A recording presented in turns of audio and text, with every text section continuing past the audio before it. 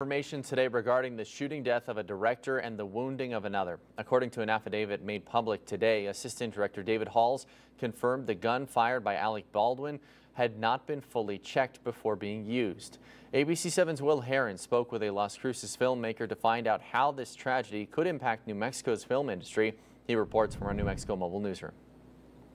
Movie maker and NMSU professor Ross Marks is worried about what took place on the set of Rust will have an impact on the decision of students wanting to join the film industry. He's also worried about what took place may discourage major film producers from coming to the Southwest area altogether.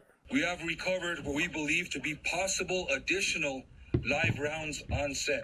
If the facts and evidence and law support charges, then I will initiate prosecution at that time. Sheriff Adon Mendoza and Judicial District Attorney Mary Carmack Altuis are carrying on with the investigation into the shooting deaths of cinematographer and the director on set. Local movie director Ross Marks is worried what this will do to the film industry in the borderland. And I hope this won't be a black eye in filmmaking in New Mexico. The film industry is just exploding, not just in northern New Mexico, Santa Fe and Albuquerque, but down here in southern New Mexico. At the moment, there is a new Bruce Willis movie that is being filmed in downtown Las Cruces. I'm really excited that there's a fairly large budget film being shot down here in Las Cruces in southern New Mexico. It's kind of a chicken and the egg.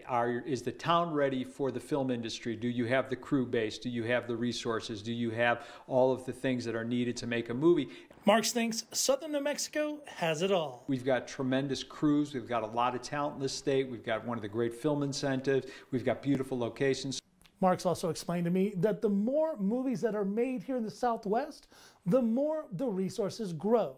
Here in Las Cruces with the New Mexico Mobile Newsroom, I'm Will Heron, ABC7.